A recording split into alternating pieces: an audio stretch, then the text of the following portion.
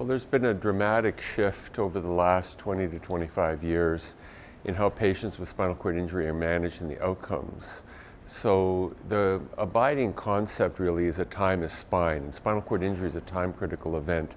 And so the role of early decompression has had a dramatic impact on the outcomes and the management of people with spinal cord injuries. And so the odds of an individual having a substantial recovery is about threefold higher if surgery is undertaken within the first 24 hours.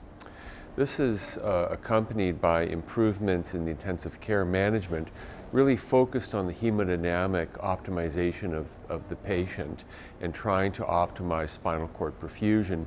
And this has also been complemented by advances in rehabilitation to augment the outcomes for individuals with spinal cord injury.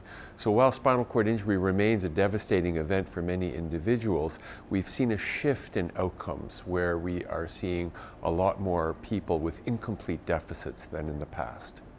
So technology's had an important impact on the diagnosis of spinal cord injury with advanced CT and MRI imaging to precisely identify the type of injury, the nature of the spinal cord compression. There have been advances in intensive care, advances in anesthesia, and advances in surgical technique, and coupled these have allowed teams to operate on individuals safely and in an earlier fashion. The use of evoked potential monitoring coupled with image-guided technologies allow for a safer decompression and reconstruction of the injured spinal column, for example. Well, there's intense interest right now in a number of emerging areas. So there currently are clinical trials that are underway examining inhibitory molecules, including NOGO and RGMA.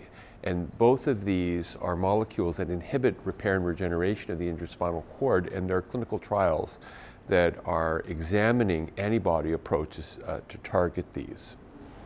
In addition, there's a lot of interest in brain-computer interfaces, as well as with the use of electrical stimulation to activate circuits in the injured nervous system to try to facilitate recovery of movement. And this is now going into early phase clinical trials.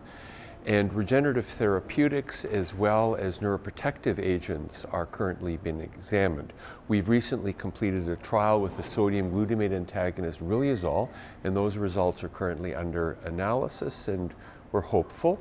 And in addition, we're really about to enter a new phase of regenerative therapeutics with what I've called next generation engineered neural stem cells. And so this could harken an exciting area in translational research.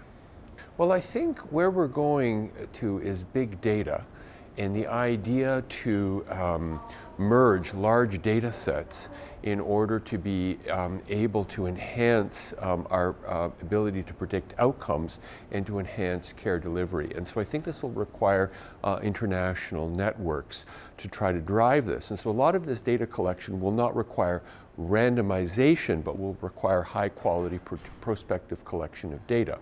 Having said that, certain therapeutics, such as regenerative technology, stem cell-based treatments, will need to be validated through randomized controlled trials.